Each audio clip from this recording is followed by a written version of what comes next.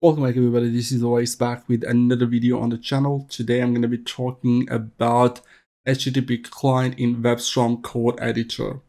This HTTP client is available in all premium JetBrains IDEs.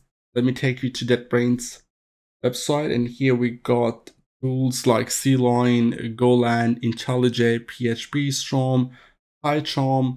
Currently I'm using Python to demonstrate how this HTTP client works. This HTTP client will help you to test your API. The benefit of using this over some other alternative programs, like I'm going to open Postman, which is a very popular JavaScript client, which is used to test APIs. This is good, but if you're writing a code in your IDE, and what if you could, test your API right being in your IDE? So it just saves you time, makes your development faster as well. We're going to be learning how do we do that. Let me take you to PyCharm. Here is HTTP extension for this create user file and then request.http. I'm using Django to build this API, mainly Django REST framework. And what if I want to test my own code? I will have to go to Postman or probably go to Angular code for the front end side to test it. Instead of doing all that, I would like to use this IDE, probably have a file like this one, and then just want to click on this play button to test my API. Let me just go and show you how this works. I'm going to open up a view here. Let me open it up on the right side. And I've got this API endpoint called check server, which hits this function. Let me do a breakpoint here and then breakpoint here as well. Click on this debug to start the server.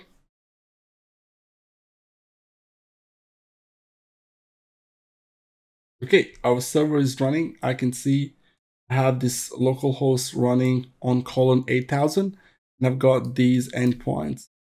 Let me take you back to the code. I'm going to click on this play button. Click on run with local. This is the configuration that I'm going to talk about in a second. But I'm going to click on that, and there you go. It hits this breakpoint. Now I can see the debugger opening as well. Let me just make a bit of space here, guys. And I'm going to click on this resume program button. Goes to the next breakpoint. I can see the date and the message. Click on this resume program. Once I click on that, it returns the response. So it's basically my own response. Yours might be different. But what we're going to take out from this is that we can test our APIs right being in the code within PyCharm or WebStorm if you have some external APIs. There is a syntax that you need to follow to write API request. Here you can see I'm using this get keyword, which basically tells HTTP client in PyCharm that I'm going to try making this get request.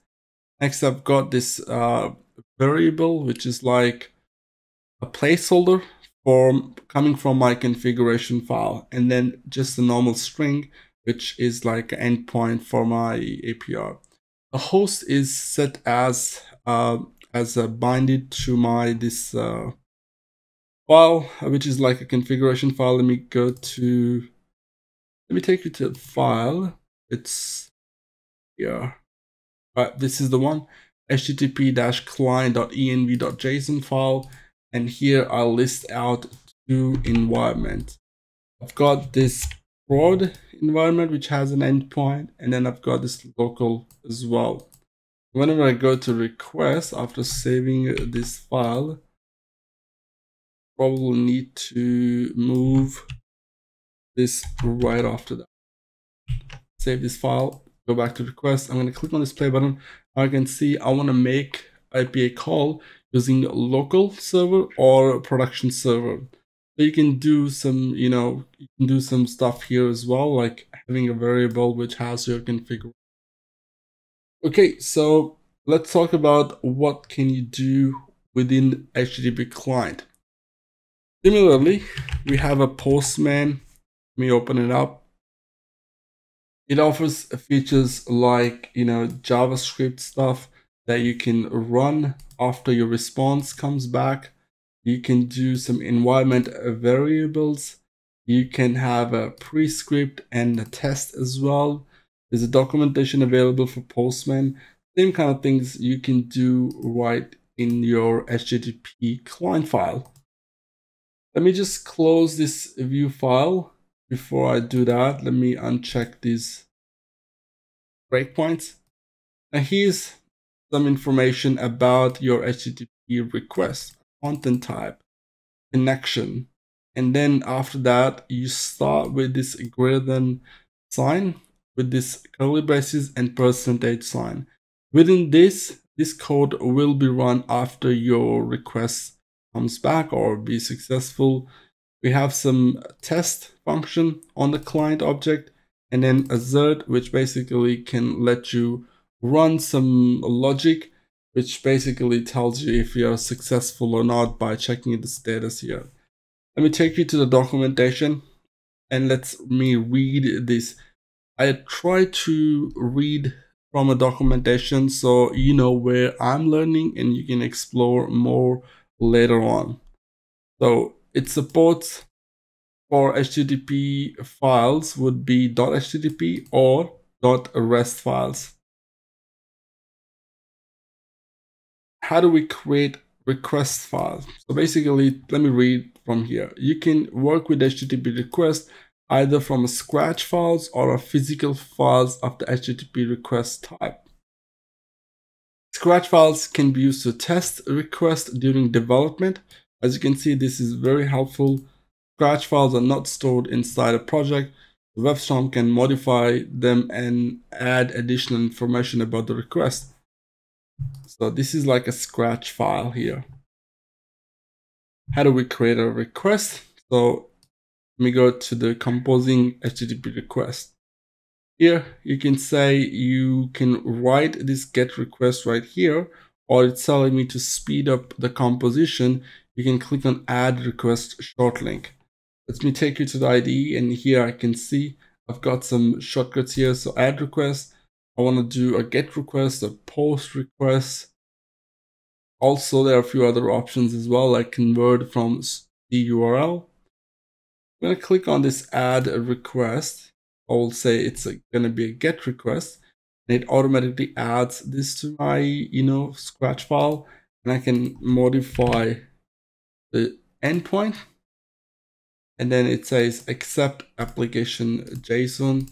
You can modify this later on, but to speed up, you can do this add request. Let's go back to the documentation, and here I'm gonna go down. I want to talk about some using a variable. So when composing HTTP requests, you can parameterize its element by using variables. The syntax that you need to use is double curly braces and then the name of the variable. You have a dynamic variables. So dynamic variables generates a value each time you run a request. For example, if you run a request like this and you want to pass in a dynamic variable within your within your endpoint, then you can do this, okay, with double curly braces, and you can pass in a dynamic variable. We have already seen environment variables. So environment variables let you store a set of environment definition inside your project, like host here. To show you the demo, I'm going to take you back to the PyCharm, and here you can see the host. So basically, it's coming from this http:/client.env.json file. So here I've got localhost, and then I've got this production host.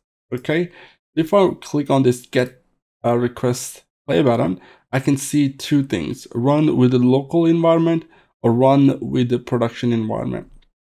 So if I click on a local environment, the host will be used from this local object. Okay, you can add more configuration here. Let me get back to the documentation. Here it talks about how you can create environment variables. So as you can see, I've created this http:/client.env.json file, basically a regular file that contains common variables, or you can name that as rest-client.env.json file. Talks about adding some more configuration for that file. So here you can read about it. And the syntax is pretty much simple. We're going to go to the using a response handler. This is the main thing. So once you make an HTTP call by providing the endpoint, and you're going to define some configuration here for your header if you really need to, then you do that this way. So you type the header type and then the value for that. Talk about response handler. So the way the response handler works in this one is by adding this greater than sign, curly brace, and a percentage sign, and it ends with percentage and curly brace. Within this, you can write a code. It's a plain JavaScript code. You got client object and you got response object. I'm going to take you back to the documentation. I'm going to go down, and here the same syntax is shown here. I'm going to read this. Response handle script can include a test, which can let you use HTTP client as a testing framework, which is really great. To invoke a test, we simply call a client object and call a method on it, a test, which takes two things, a test name and a function. We have test.assert. You can assert a condition by invoking client.assert method, which takes a condition and a message. If it fails, then the message that will be appearing in our test result. Let's go take a look at the demo for this. So here I've got this client test request executed successfully. So I'm just going to change the name of this to server is live. Or we can say check server, save the file, and I'm going to click on this play button and click on run with local. Once I create a request, the response comes back. I can click on this response handler.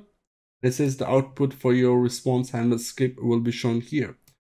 But I don't have any output from the response handler. But I have client.assert, which basically can show us if the test passed or not. So I'm going to click on this test, and here it says test pass 1 of test 13 millisecond. Click on this one, and you can see the test results there. Now the server is returning a status as 200. If I just say, can you go and check for the same HTTP request and check the status should be 201. I'm going to save this and let's run this again. And this time I'm going to go to text and it says response status is not 200. That's the message that I can see here. And test is failed because we tried to get response status as 200 and the response status was returned was 200. Sorry, we tried to check if it's 201, but the response status was 200. So here we have a response code here. Okay, that's what getting returned here. We got this test and the test assert, which checks the condition against the response. Let's go back to the documentation, and here, if you want to explore more, is a documentation for that. We can open a request in the browser as well. So if we have this URL here, I can click on this, or I can press Control click or press F12. Press F12, it says cannot find the declaration. That's fine because I'm using this variable there. So let's go to my request.html file. I'm gonna hover over, Control click, and it's actually going to open that in the browser, and I can see that here. That's the request that's been opened in the browser. So you can see you can run your request in the browser as well. Let me minimize the browser. So that's a GET request. What about the POST request if you need to send some data to your backend API? Here I've got this login request which requires email and password. So the way you send that data is by using this curly brace and then pushing that JSON within these curly braces. It takes a plain JSON. You go back to documentation. And here it's got some, UI configuration that you can set up. For example, if I run this request, okay, you will notice in run, its name is request #2. So for example, if I close these files and I want to run that request, when you run the request, it will automatically add that to the configuration. Here we can click on that and we can see the list of all the requests which were sent using your HTTP client. I'm going to click on edit configuration, and just to show you, I'm going to delete all of them. Okay, let's apply, click OK. Let's open up that HTTP request, and I'm going to click on this play button and run with local. Once I run that, it gets stored here. And there you go. That's the request here. The next time, even if I'm not on the file, I can simply click on this play button. After that's selected, and then that request will be sent. So here you can see that's request #2. You can rename that if you want to by going to the edit configuration and just change the request to name to whatever you like it. Okay. So whenever you create a request, for example, I'm going to do a login request. And now it says unable to log in with the provided credentials because the user is not signed in. So I've got this create user and I'm going to run this one. That should return a response. And now what I'm going to show you here is I'm storing user credentials on the login. So I'm going to click on this play button and run this. Now we've got the token and I've got this user ID. Now pay attention to this code here. Okay, so what is happening here? So now I've got this client.test, and the test is login request executed successfully, and here's a callback function. And then I'm using this plain JavaScript. I'm checking if the response status is equal to 200, then run this bit of code. What this code is doing is it's using client object and calling .global.set auth token, and then I'm using this response object to get the auth token from our response and storing that as auth token. And global.set function will basically store this response auth token to this variable. And after that, I would be able to use this auth_token variable. Okay. Next, we have some requests here which require some authentication or token. So I'm going to go down here and it says get all the requests, but this will require a token in the Django. So now once I've logged in, I've stored that auth token to my global environment. By using set method, I can use that auth token variable. So I can click on this, run it. Now it returns empty, but it actually succeeded because the response code is 200. And if it wasn't 200, then this message would be shown in our test because test is being passed because the token was there. Okay. Now this is a plain JavaScript. The takeaway from this video is you got the client object and you got the response object. Client has this global, which can be used to set your variables. And then response is to check the response. So it has a status and a body, which is the data coming back from your API and the status of that response. Further than this, you can explore more onto this documentation. I'll drop this link in the description of this video, guys. Now, if you are using WebStorm or any IntelliJ product, this is the best way to write your testing framework for your HTTP request because you don't really need to switch an application. Being that in a file, you can just run these HTTP calls very, very easily. And sometimes while development, you need some sort of testing framework or testing facility that you could use to test your APIs quickly and easily.